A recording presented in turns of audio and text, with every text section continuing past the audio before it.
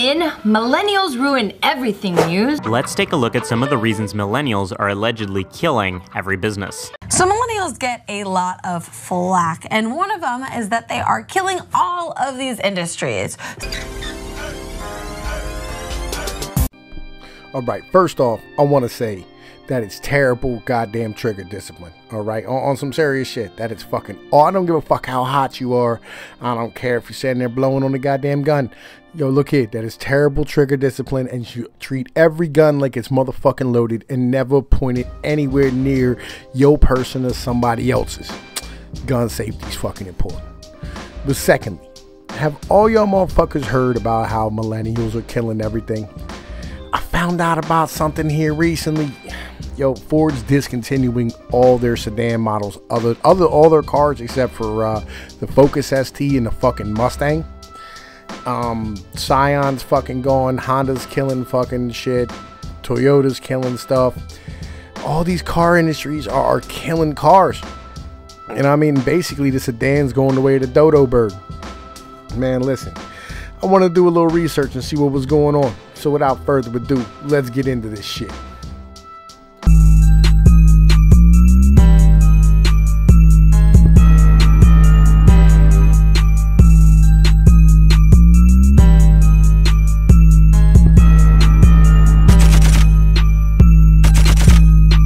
Alright, so if y'all showed up for the Bag on Millennials hour, you know what I mean, that's not what this is going to be. Alright, this is going to be an intellectual breakdown of really where we are and how we got here.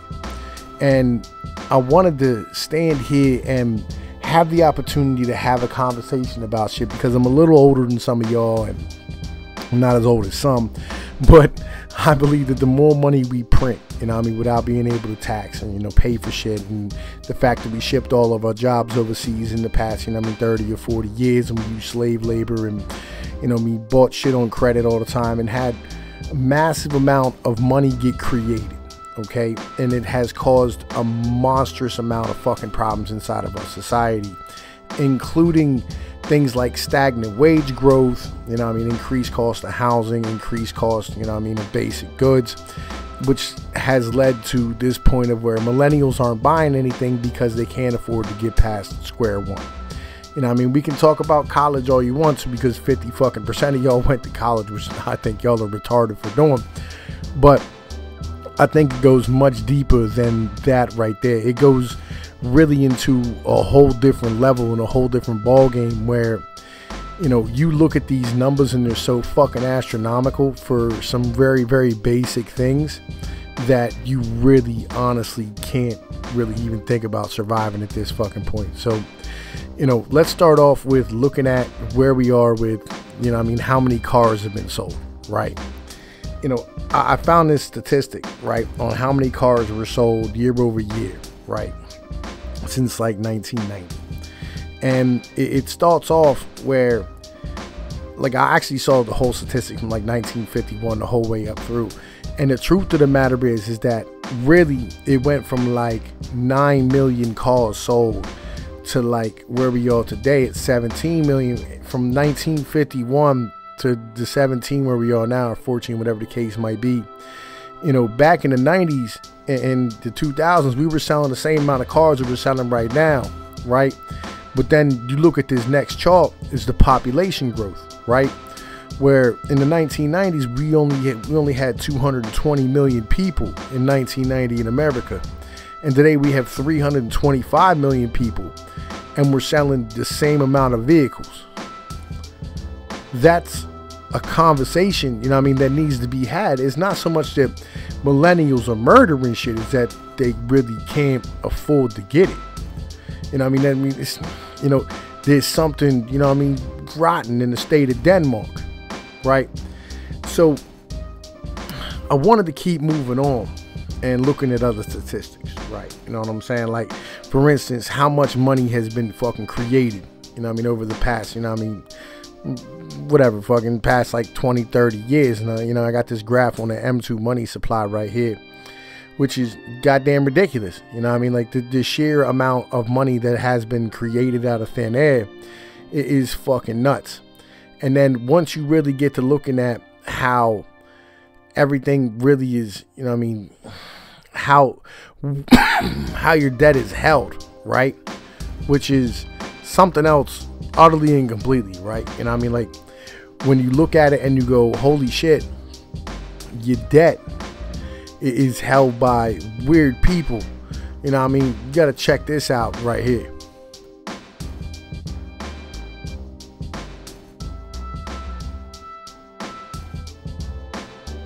All right, since we're talking about why the fuck it is we are where we are at the moment, I wanted to sit here and I want to show you something real quick. All right, so the U.S. debt was $20.5 trillion as of December 31st, 2017. This is an article from called Who Owns U.S. National Debt?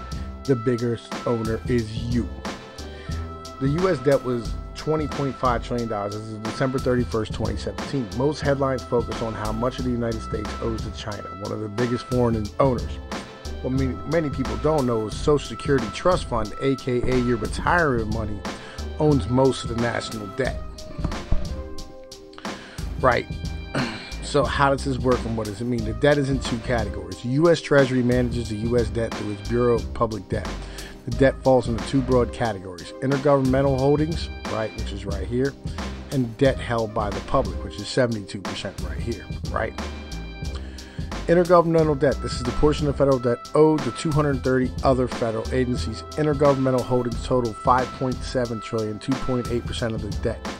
Why would the government own money to itself? Some agencies, like the Social Security Trust Fund, used to take in more revenue, I should say used to, than they need. Rather than stick this cash under a giant mattresses, these agencies buy U.S. treasuries with it. By owning treasuries, they transfer the excess cash to the general fund where it is spent. Of course, one day they will redeem their treasury notes for cash. The federal government will either need to raise taxes or issue more debt to give the agencies the money they will need. Now, which agencies own the most treasuries? Social Security by a long shot. The U.S. Treasury published a report as of December 31st, 2017.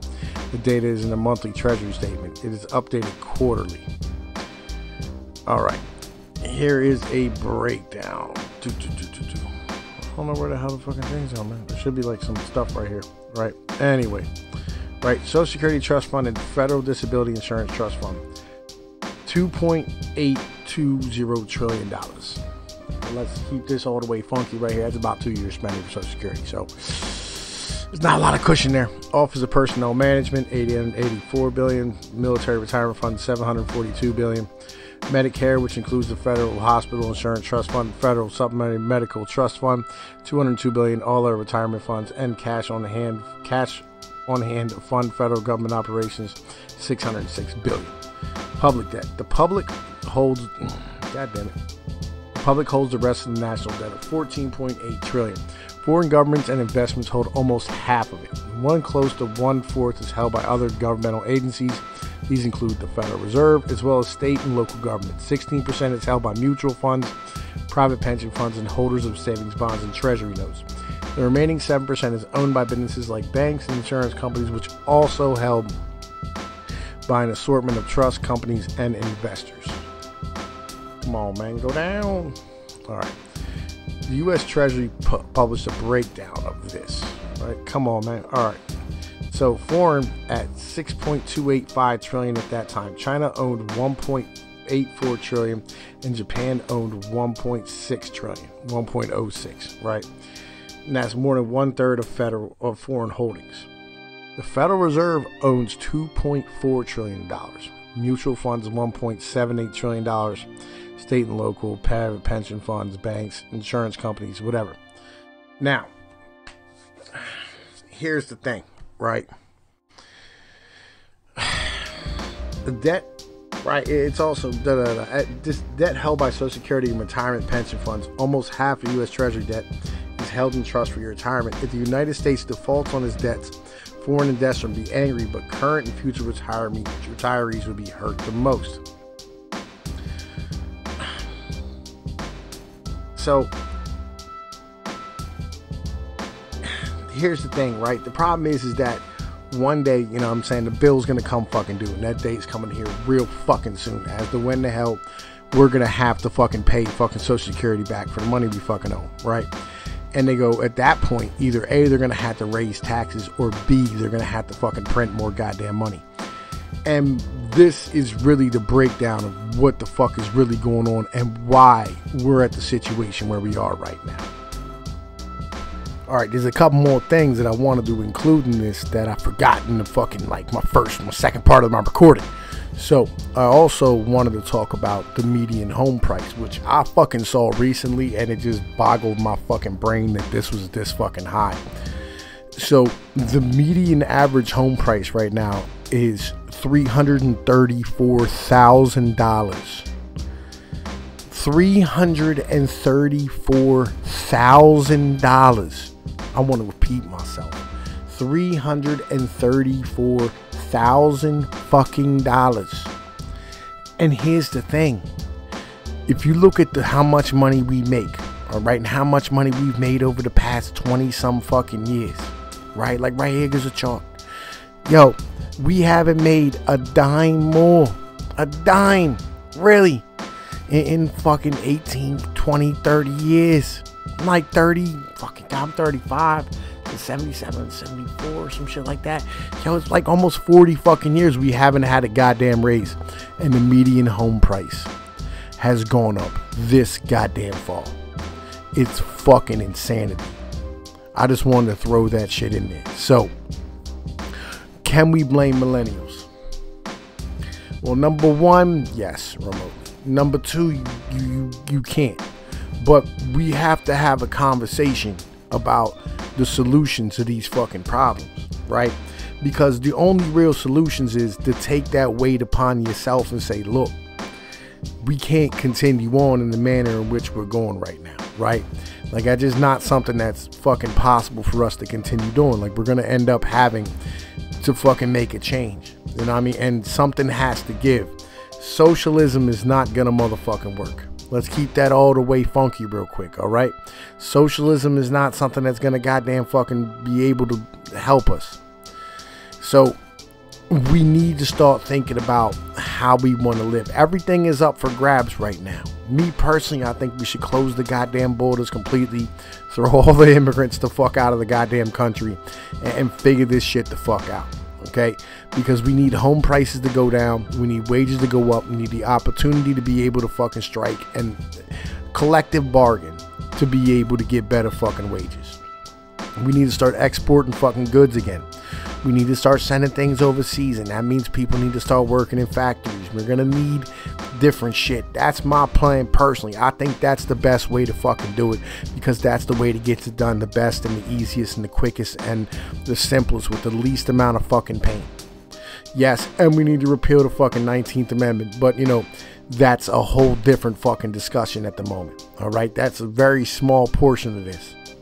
You know, I mean, that's like step one, and then like, yo, we got like fucking 800 steps after that to get back to where we need to be at.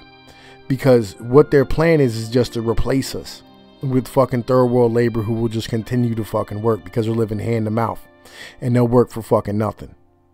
Because that's really what we've been doing.